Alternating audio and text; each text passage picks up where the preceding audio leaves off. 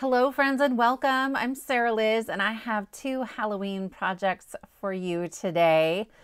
Pixie Dust Designs just released these awesome Halloween mugs and we are going to glam up a mummy mug to get us started. So this mummy mug set also has like a little cupcake and a little skeleton cat situation, but I just wanted the mummy. There is some like stitching across the mummy mouth, and when I cut it from regular cardstock, it shows you where to put that. But I didn't really want the stitching, if I'm honest. I wanted this to be a little more glamorous. Is there a glamorous mummy? I don't know. Anyway, I cut it out of some white glitter cardstock and I'm using a Micron pen to go over the lines it debosses into the paper. They're a little hard to see on glitter cardstock, and that's okay, right? So I'm taking my time, I'm going slowly. And then when I get to the mouth, I'm just not gonna try to go around the stitching lines. I'm gonna go straight across. So I'm coming in from each side, and then kind of where I stopped in the middle, that's where the stitching is. And I'm just gonna kind of connect those with a curved line. Then I'm using my Ohuhu alcohol marker in CG2, and I'm going back over those lines. The Micron pen is an alcohol-based pen. I will link it if I can find it. It's archival ink. And so this is actually going to make that black pen bleed just a little bit and then add a tiny bit of shadowing around it. And I love what it does for this mummy. So we get this sort of shadowing effect that you might get from the wraps, but we still have all our glitter. I don't know why I love this. You guys, I just do. Okay, so I have 3 more of my alcohol ink markers and I'm gonna use those to color in the eyes. And this was a process, right? So I'm coming in with my lightest purple and then I'm adding some little lines in my mid-tone. And then I think if I'd have stopped here, it would have been fine. But I'm gonna come in with my darkest purple. In my head, this was gonna be brilliant. And I'm like, uh-oh, uh-oh. So we're gonna fix it, not to worry. I'm going to take some Dusty Concord Oxide ink, which has some thickness to it, right? And I'm going to go right over the top. And I love how that ended up. So you can just sort of see the variations in color and the striations of those dark purple lines. Then I'm using Spun Sugar Oxide ink to go over, this is like what's going to be inside the mug. I suppose it could be coffee. But I'm going to go for a bubbling pink brew. So I have dripped some water very carefully with a paintbrush to create my bubbling something. And then I'll go over that with some pink alcohol markers. It actually doesn't add a ton of depth and dimension, but it's a little bit. When I bring in this darkest one, I'm coming in on just one side of each of those bubbles to create like a dark side, a little shadow. I'll go over the whole thing with a shimmer pen because of course it's a glittery, bubbly pink brew. And the white gel pen makes a huge difference here. So I'm coming in and adding highlights on the side I didn't add the darkness to and little dots of white gel pen in between some of those. And that will create, I think, a lot of interest in sort of what we've put in our mummy mug. I have an A2 piece of pink cardstock and I'm going to go ahead and glue that down onto my card base. And then I thought I would just bring in some pattern paper. I wasn't sure really where I wanted to go at first, so I brought out a couple different options. And I'm just going to hold my mummy mug up against those to see which one I like better. I love these pink and orange pumpkins, but I didn't feel like there was enough contrast. It's actually a pretty light mummy with all that wrapping despite the sort of black background around it. So I went with the eyeballs. I cut that down to 3.5 by 4 3/4, and then I'm going to add way more foam tape than I probably needed. But I have this and I'm trying to use it up. And then I'm going to add a little bit of wet glue because this foam tape does not come up or give you wiggle room or anything. So I have just a little bit of a margin on all 3 sides. I like that we get to see sort of the pink of the cardstock, and that's going to coordinate with our bubbling pink brew that's inside of our mummy mug. And now I can start kind of getting the lay of the land. The mummy mug comes together very, very quickly, right? I'm going to add a little bit of glue on the back of the white piece, and then it just layers right over top of the black mug. There is a little like slice in the top where you could stick something inside of the mug. I did not on this occasion because I'm going to put my sentiment at the top, but there's lots of fun options and different ways that you could style this. And I completely forgot that there are more sort of wrappings that go around the handle. I had already cut them out. I just, you know, forgot to marker them up. So I'll bring my 2 pens back in, and there's only a couple little debossed lines over here. It's quick and easy, but I am kind of tilting it. My lights in my studio are very bright when I'm filming, and so if I tilt it at an angle, it creates more of a shadow. Obviously my lights are to get rid of the shadow, but creating the shadow helped me to find those lines, and I'll go over them with the Micron pen and then again with my CG2. There are debossed lines on the black cardstock piece there for the eyes, so I know exactly where they go. And I was like, I'll just glue straight onto the mug and then I can pick them up with my wax pickup tool. But all that ink was still a little bit wet, and that got challenging. So I just picked them up with my fingers, and then I will add our brew to the inside of the mug. I love the pixie dust design mugs. Like, I'm sure you saw my Christmas ones in July. If you haven't, I will try to link to my pixie dust playlist because a lot of that playlist is the mugs.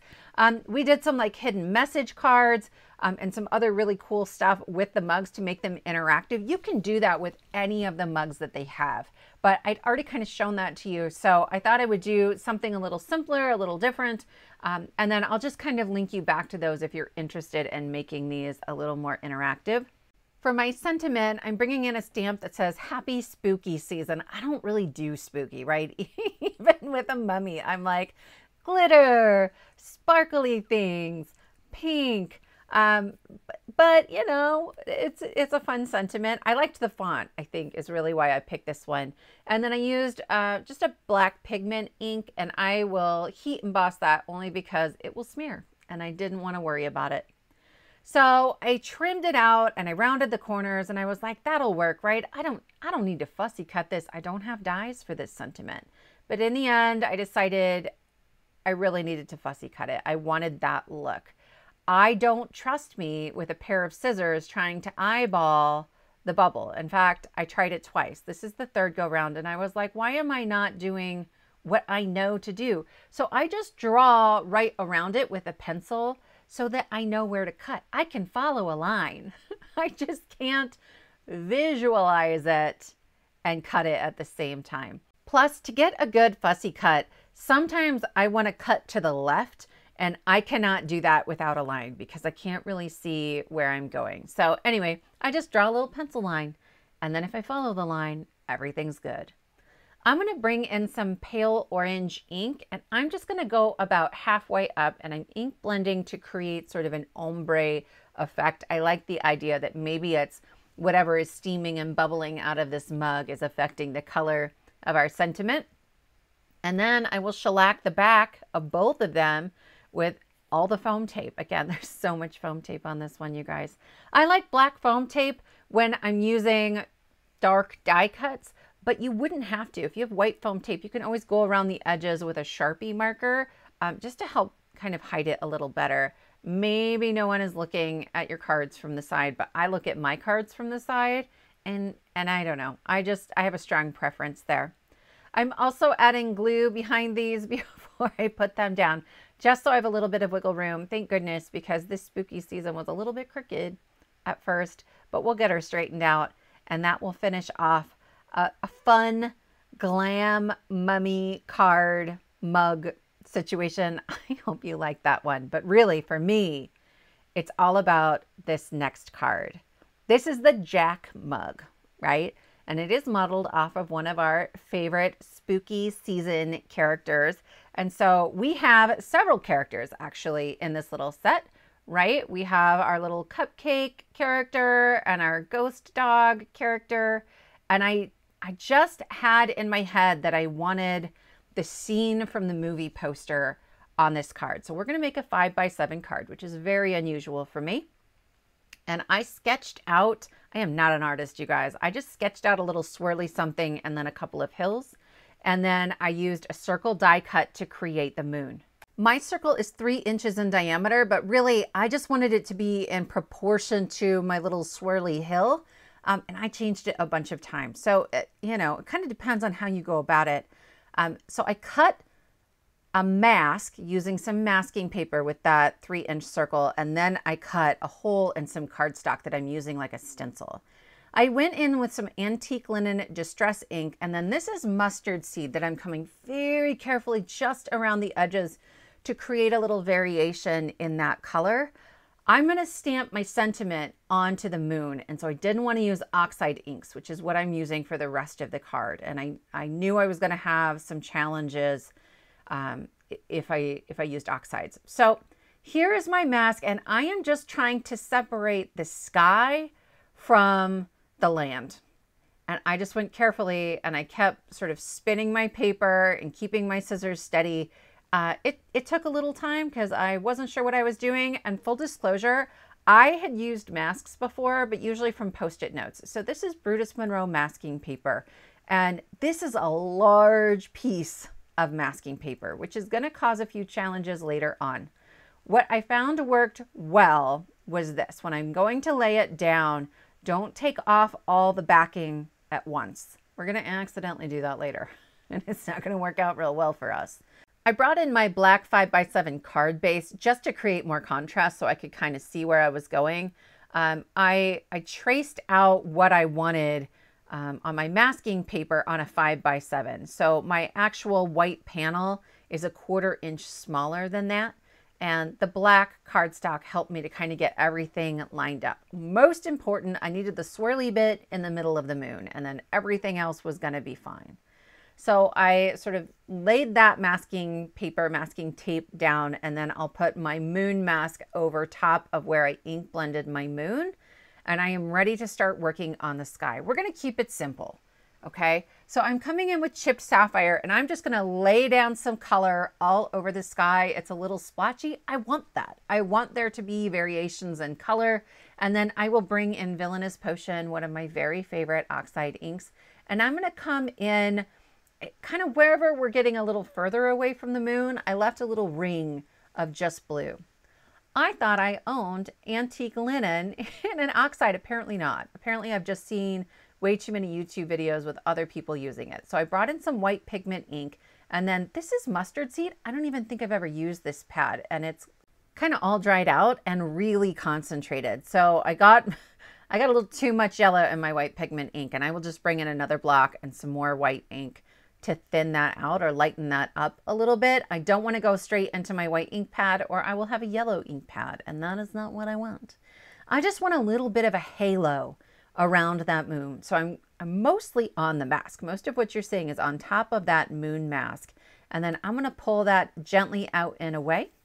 Then I'm going to bring in Distress ink in black, not the oxide. I feel like this gives me kind of a darker, blacker color, where the oxide gives me a slightly grayish color. And I'm coming around just the outside, again, to create a little more variation in color. So then it's time to remove the masks. And what I learned was to go carefully. The mask came off of the Distress ink a little better than it came off the Distress oxide ink.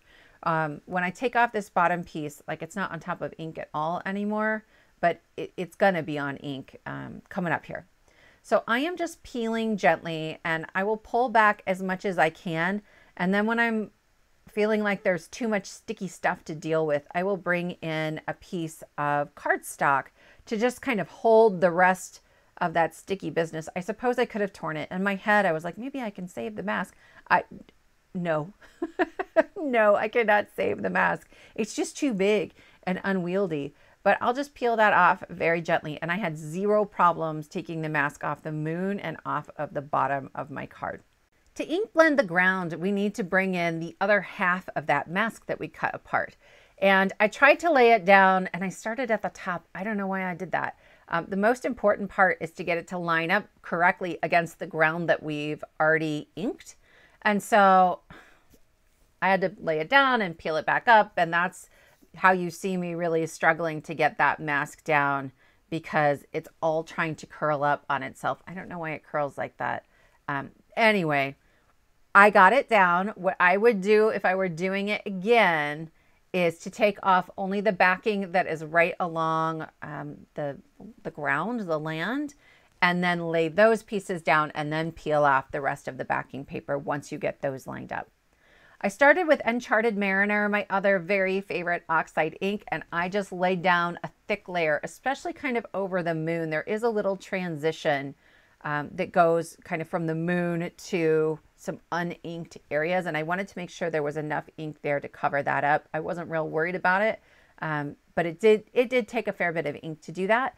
And then I'm coming in with chipped sapphire again. We used this in the sky, and so I'm having to be a little bit careful to make sure there's going to be contrast. And I am leaving that Uncharted Mariner at the top, anywhere that would be, I guess, closest to the moon or have some moonlight on it. And then I will also bring in a little seedless preserves just on some of those top parts of the ground to create a little more variation in color. I kept going back and forth and kind of looking at the movie poster. And quite frankly, I can't make what it looks like. So this was my own sort of twist on the colors and some of those choices. I used VersaFine Clair Nocturne ink on the bottom, and it's a really dark pigment ink, and I wanted it to blend out a little better. So I just brought in a dry cloth to kind of blend that out, moving up the ground. And then I will peel off this next bit of the masking paper, and I was having some problems right in here, and the paper tore a little bit, and I was like, oh no. So I brought in my heat tool just to loosen up the adhesive on that. This is what I do if I like put a card together and I want to take it apart and fix something. And that was it. I just had to get that one little bit that tore up. But once that adhesive was slightly loosened, this came off beautifully, not a problem. I'm looking at the whole thing now, and actually I think the contrast between the sky and the ground is okay.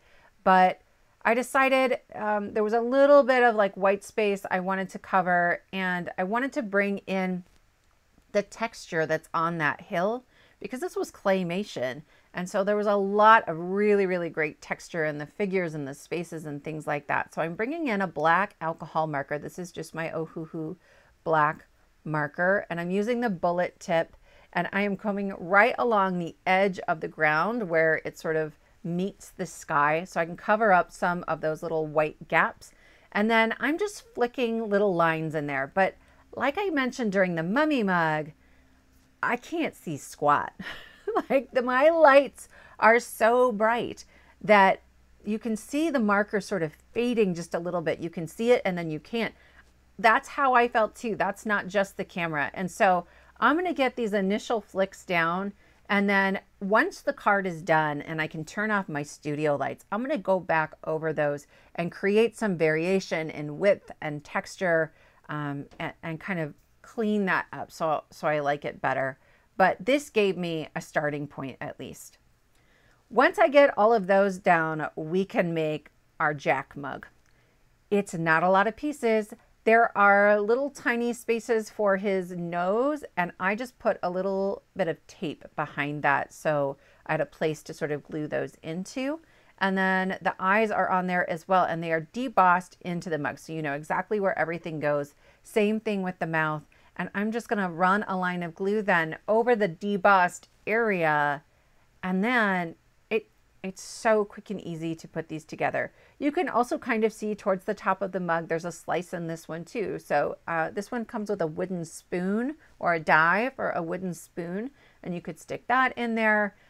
Please check out the Pixie Dust Designs website for this mug. The design team has outdone themselves making some really, really cool projects with this mug.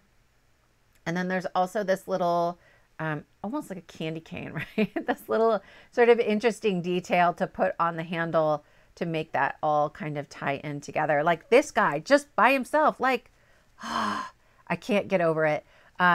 Pixie Dust Designs sends me products from each release, and this was not going to be in what they sent me. And I was like, please, please, please.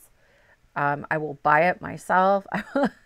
And Sandra sent it to me because she's awesome. And I was like, oh, put it in a video. It's going to be amazing. I had like a little crazy moment. I go as this character for Halloween every year. It's been that way for, I don't know, since I started having children. And then we have our little ghost dog. And there's just one piece to sort of fit behind his head to create the eyes. And then there's the red nose and a little bitty collar. Again, debossed lines to tell you where everything goes. And it all comes together so quickly. So I am adding a few more lines onto some of our smaller hills, even though some of that's going to get covered up. And you can see me kind of tilting the paper and trying to create a shadow so I can see a little bit what I'm doing as I'm moving along here. I will add this inked panel onto a 5x7 black card base because a white card base just wouldn't be suitable on this occasion. And that wet glue is going to help me get everything kind of all lined up and centered on there. So I have just that little bit of margin, and it helps it to pop off the background a little bit. And then I love this character so much. I have a stamp set that says, "This is Halloween." And I'm going to stamp that right into like sort of the top center of my moon. And I'm going to do this a couple of times. I'm using Honeybee's Intense Black ink. I just switched to this one, and I got to tell you, it's kind of magical. I get a crisp, dark impression without having to heat set it, without having to wait forever for it to dry. And that has been a dream. So I added foam tape all over the back of my mug, and I'll add a little bit of glue because we're this far in and I am not risking putting this in the wrong spot or ending up with a crooked or anything like that. So I get just that little bit of float time. And then I'm going to place him down to the bottom left. I'm going to wiggle it around a little bit until I like it. And then we are going to add our other die cut to the inside, and it's perfect. Normally I would put like a white piece of cardstock on the inside, cut down slightly from 5x7 for a place to write, but this is a card where I'm going to use a white gel pen, right? So that works pretty well. And you can see I haven't fixed the lines yet. I finished the entire card before I was like, you know what? We need to do a little more detail in here. So here is the final card where I've come in and spent some time really trying to create that texture and the layers for our card.